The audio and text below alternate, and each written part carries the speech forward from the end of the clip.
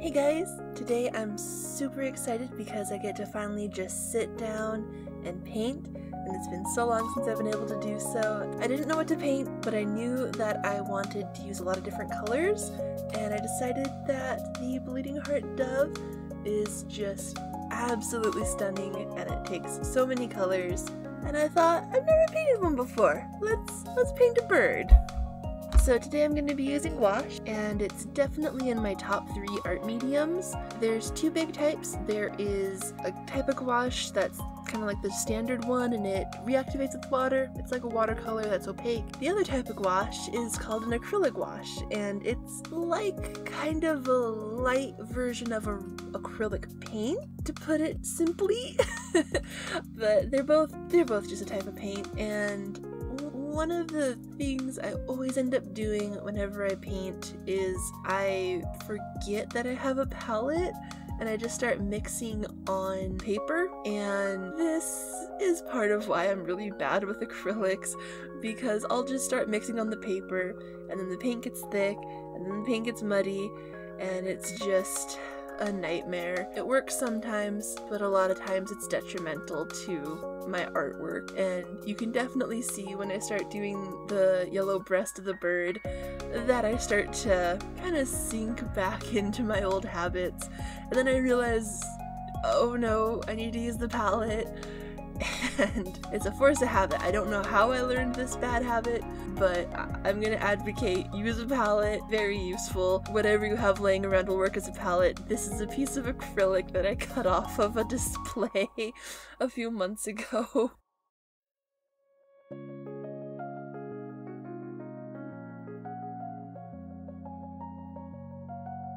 So a Bleeding Heart Dove, they have this bright red splotch in the middle of their chest that looks like it's bleeding, and I'm a little offended that I don't see these birds around more often in illustration.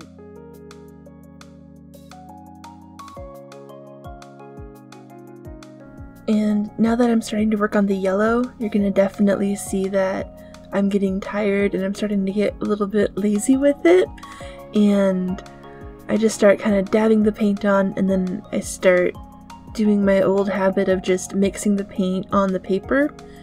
And I do catch myself and I go back to using the palette, but it's a hard habit to break, I'm not gonna lie. I didn't want it to look super smooth, so I'm just kind of blobbing the paintbrush on to try and get a little bit of texture to make it look a little bit more like feathers. And then because I'm going to be doing a green background, I added a little bit of green to the bird's breast, and then just going in with a little bit of that red to kind of blend it all together, and I had an errant splotch of red that I had to go and fix. Luckily, it's paint and it dries quick, and you can just paint over your mistakes. And I didn't realize that my camera died while I was doing the wing, and I kind of wish that it hadn't died because I don't remember how I did it, and I really liked how the colors turned out, and I like the effect. And now I'm gonna have to practice and try to recreate it on my own.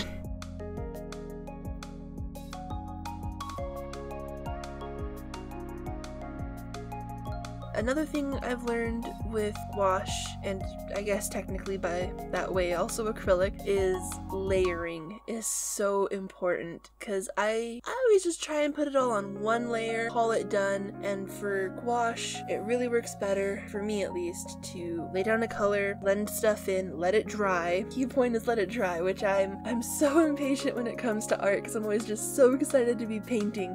I just want to keep going, and it's like, nope, let this part dry, move on to another part, come back to it, and in the end it does make for a better piece for me personally. Another important thing about gouache is if you like to work in layers like I do, it's very good to lay down like the acrylic gouache in the background, because acrylic gouache does not reactivate with water, and the normal gouache does reactivate with water. So if you're going to be doing a lot of layers, a layer or two of the acrylic gouache as your base, and then the rest of the gouache on top works really well. I don't have a big enough selection to really put that into practice at this point in time.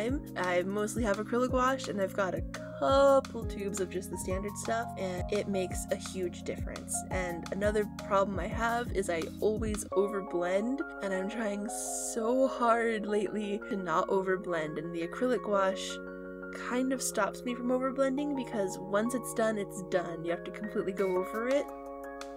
I did also, in this piece, just playing around, and I decided to try a different method for the background. Normally what I would have done is just painted this background leaf by leaf. I would have painted the upper left leaf to start, and I would have just kind of worked my way around the frame. And I decided that let's try laying down base colors. So I started by filling in all the dark green areas, and then I went through and started laying down base color of all the leaves. A good third of this video was originally just painting the leaves. There were so many leaves. This is officially, after painting this, it's a no leaf zone. I did hit an area, as you can probably see, where I started over blending the leaves, and I was like, nope, gotta just move on. We'll come back to these leaves later. Some of the leaves I didn't come back to. It was a good experiment, but I don't think I want to paint another leaf for a while. Also, if anyone has any other ideas on cool looking birds, let me know, because I definitely want to paint more birds. I had so much fun with this one. I do want to paint another a golden pheasant.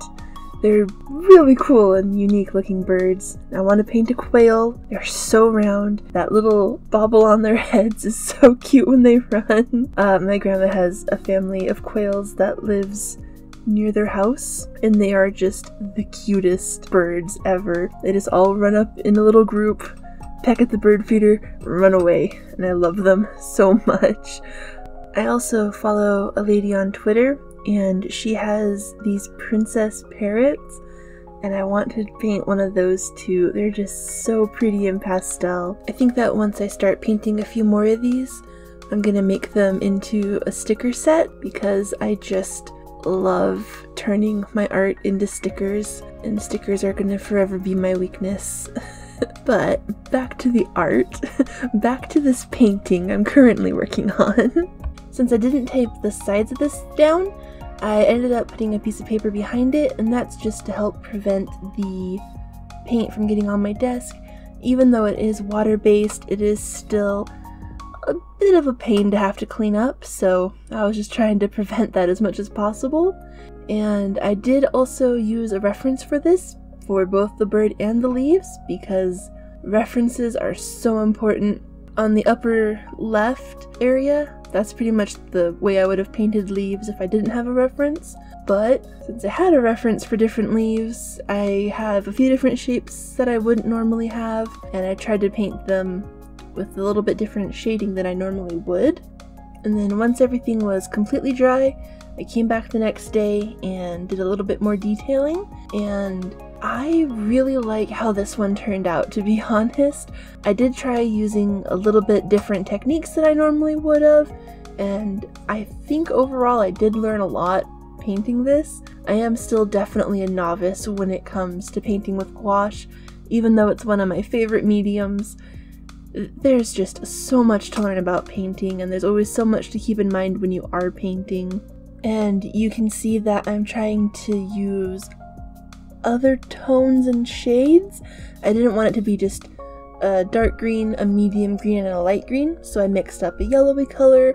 On some of the leaves I threw in an orangey tone, and that's just to add variety to the background, makes the leaves look a little bit more realistic, because leaves aren't all just the same green color, and I wanted this to be a very lush green background. And if I was going to spend so much time and energy on the leaves, and I wanted them to pop off the canvas a little bit more than if they were just a green, a medium green, and then a light green for the highlight. And then another problem I had with the background, which is another thing I'm trying to get better at, is I tend to water my paints down a little too much. If I don't want to mix more on the palette, I'll just add water to it, which with gouache is okay because it's literally watercolor with, like, I believe chalk added to it, and that's what makes a gouache. Like, for making paint, you have your pigment, you have your binder, and then everything else is kind of fair game. So if you're making a watercolor, you would have whatever you're using as a pigment. Let's say you've got like iron oxide, and then you've got your binder, which is usually a combination of gum arabic and water and glycerin, a drop of honey. It helps your paints reactivate easily. And then to make it opaque, you have to add something else. And I believe when I was looking into making it, you had to add a chalk. And I'm betting you could probably powder up some shells and add it to make a gouache. Maybe I need to experiment if I can get my hands on a respirator. I haven't made paint with shells yet because I don't want to get shells in my lungs. And like, I've got a cloth mask, which is fine, but it's not like the respirator, and respirators are really expensive right now. But yeah, so back to the leaves. I'm on a tangent about paint making. It's a new hobby of mine and I love it. But yeah, just trying so hard not to overwork things and trying so hard not to overblend things. It's an ongoing process. I have a lot more to learn, and Ross, it's the joy of painting. It's just the more you do it, the more you're gonna learn. And because it had been so long and so few and far between when I get to paint these days, it's fun, it's nice. I highly recommend painting. And I will say this is one of my more detailed backgrounds. I usually just do like a wash of color for a background, and I've been trying to be more detailed. And I will say this is one of my more detailed backgrounds. I usually just do like a wash of color for a background, and I've been trying to be more detailed, and that's a process as well. Alright, we're coming up to the end of this triathlon. I finished the leaves, and I thought that the painting could use a little something extra. So I took some washi tape and these mica watercolors and decided that I wanted a little illustrative flair. So I laid down the washi tape to get a very, very thin line, because there's no way I can make a thin enough line with my paintbrush. I know myself too well. So I laid down the washi tape, laid down a layer of the watercolor, let it dry, peeled up the tape, wash, rinse, repeat, and it made a really cool effect. Luckily, these Finetech watercolors dry really quick, so I didn't have to just wait around for an hour. And overall, I think the effect was really cool, and I definitely want to play around with this more in the future.